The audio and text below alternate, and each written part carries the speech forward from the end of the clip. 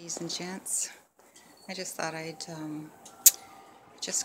show you this wig that I got. I'm trying to let my gray hair grow out, and I thought I'd get a wig so that it wouldn't look so bad in the process.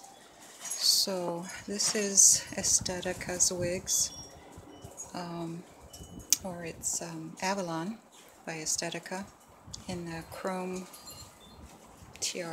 something, TR1 I think, and I'm outside so that you can see the color. It's very pretty.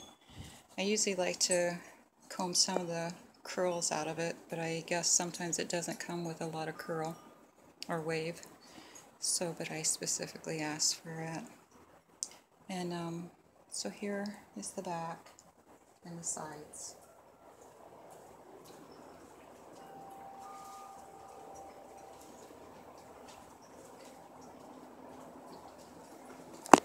Here's the other side.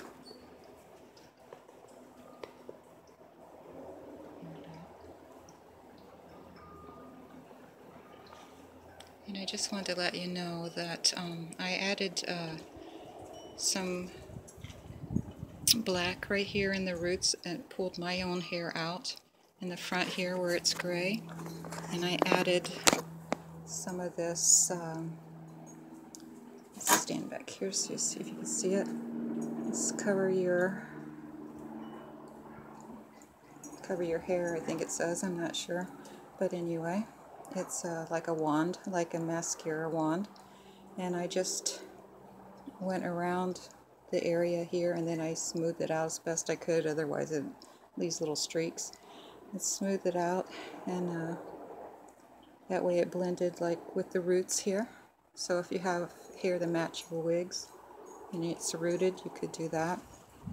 And I pulled it out, my own hair out on the sides right there. So it helps it to make it look a little more natural. I guess I could work on it a little bit better. And there's the top. Trying to make it all blend in. The little wig grip underneath does not match my scalp, so you might see that. So I'll have to get one that matches my scalp. And so I think I got an ant crawling across here. But anyway, I thought I'd give you ladies and gents a look at what the Avalon looks like from Estetica.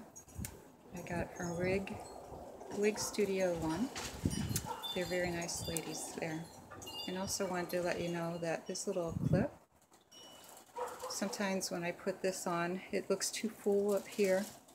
So I will take part of my hair right here and on each side, and I will pull it back tight, a little bit tight, and then I put this in it, and it looks really pretty.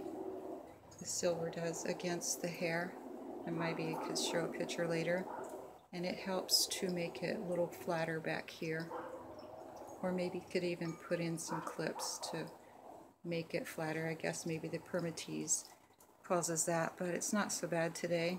Depends on how I get it on my head and if I wear a wig grip or not, on how it will fit my head and look more poofy in the back.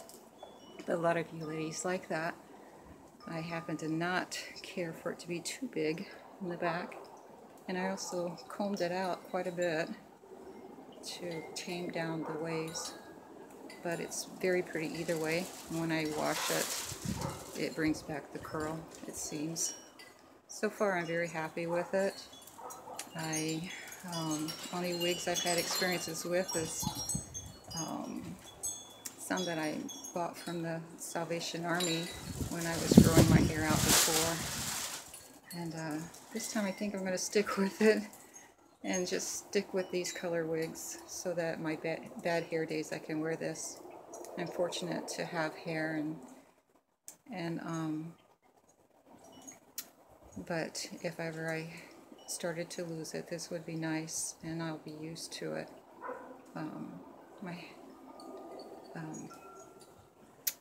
Thank you, and I just wanted to show you.